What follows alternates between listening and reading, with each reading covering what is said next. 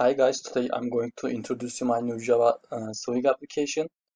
Here is the code and here is the game design. The game looks like this if it opens. Okay. I know this code is such a spaghetti code and looking kinda complicated, but it works perfectly, so there is no problem. You can look at the code. I'm gonna put a GitHub link in description. Let's run the file and see.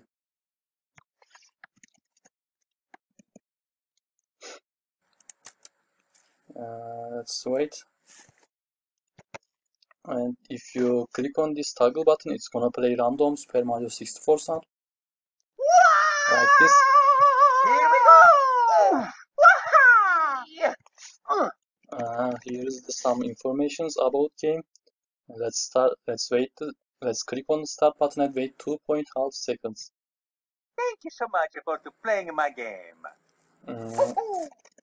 In the game screen, you should click on Super Mario, Luigi, and Fat Super Mario icons. Mamma mia! It's gonna add scores. If you click on this box and mushroom icons, it's gonna add negative scores. You can set the difficulty here.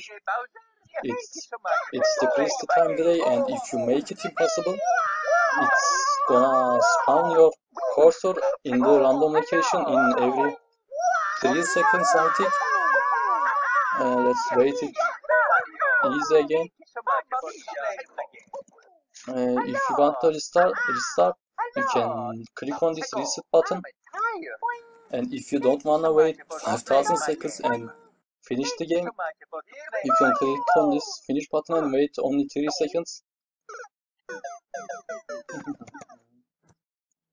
If you want, you can play it again, but I'm not gonna play it again. I'm click on this no button. That is all, and thank you all for your time.